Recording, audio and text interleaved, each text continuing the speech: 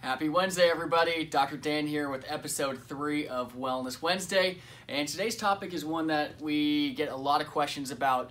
Today's episode is titled Sleep. Am I doing it right? Now, it would seem to be very natural that our bodies would know how to sleep, avoid injury, repetitive stress, but there's actually quite a bit that could go wrong during the 6 to 8 hours that we're lying asleep each night. So I wanted to briefly touch on a couple different strategies that you can start applying if any of these symptoms apply to you. The stiff neck in the morning, maybe you wake up with a headache, you get kind of those aches or kind of those sensitive points in your neck, you're probably not doing it right. So the first question I get is, what kind of pillow should I be using? Now that really depends if you're a side sleeper or a back sleeper. So I want to kind of show a couple things here. This is our spine.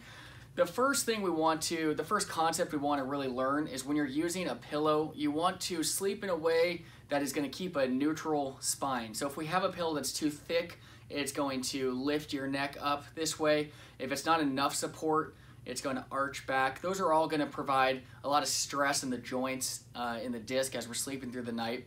And same if you're a side sleeper. If you're a side sleeper and you have a pillow that's too thick, we get a nice cricker in the neck that way, and if it's too thin, a nice stretch in the ligaments on this side. And so what I'd like to recommend, if you're a back sleeper, you pick up a pillow that looks something like this. It has a contoured shape to it.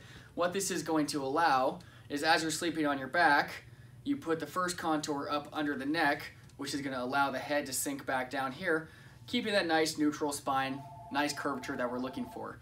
Now, if you are a side sleeper, we want to get more of a flat pillow here and something that's going to protect the neutrality of the spine in this way. If you are the type who likes to watch TV in bed, right, you keep your head propped up and you have a really thick, like a thick back pillow here, you need to be careful, because as you're cranking your head upwards, this is going to be a little bit too much pressure on your neck. I would not try to go too long with having that really thick pillow behind, as that keeps your head forward, really puts a lot of stress on the upper back and the lower neck here.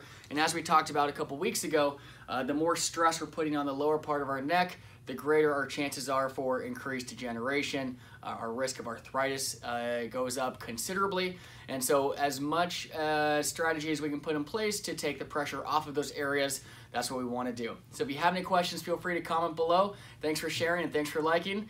This is Dr. Dan, and is your head on straight?